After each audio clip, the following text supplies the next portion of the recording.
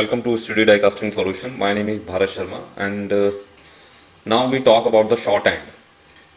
We'll discuss in this video basic shorthand dynamics and the process requirement.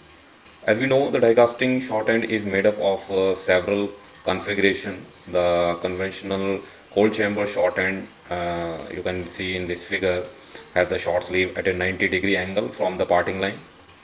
The vertical cold chamber machine either has the machine platen and shorthand rotated vertical as shown in this figure, or has the short sleeve on the parting line. The hot chamber machine shown in this figure has the short sleeve mounted vertical with the nozzle at about an 80-degree angle from the parting line. There are three critical components to the shorthand. These components are accumulator, the hydraulic short cylinder, and the metal chamber. Sometimes we call it short sleeve. So the accumulator are typically nitrogen over hydraulic fluid pressure vessel. Most accumulators have a piston to separate the nitrogen from the hydraulic fluid. Some have bladders to contain the hydraulic fluid in the accumulator. Some have nitrogen separating from the hydraulic fluid. The most efficient of this is the accumulator with the nothing separate the nitrogen from the hydraulic fluid. However, this system may allow nitrogen or hydraulic fluid into the short cylinder. All die casting machine have a short accumulator. Cold chamber machine usually have intensification accumulators. These accumulators are required to provide hydraulic power to the short end.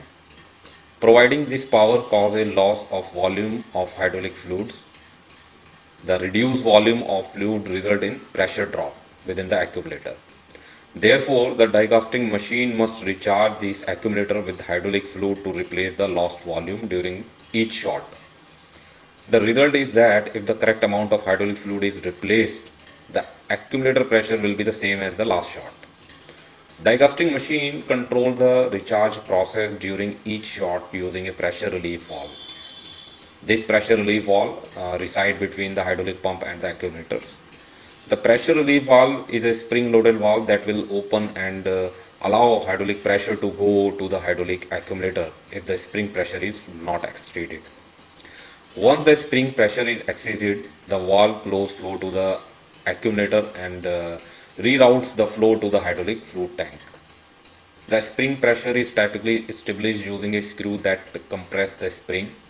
Die casting employees set the relief pressure with a screwdriver while watching a pressure gauge on the accumulator. It is important to verify accumulator pressure setting by verifying the initial head side pressure in the short profile or by using a transducer that is directly connected to the accumulator. This is important because of inaccuracy in the screw setting and in the pressure gauge used for setting the relief valve. The pressure in accumulator should be visually audited periodically by the die casting operator and monitor each shot by the PLC or shot monitoring system. This requires the use of hydraulic pressure transducer. The motion of shot end also must be monitored. This is done by position and velocity transducer. There are several position transducer we'll discuss later and show how they look like.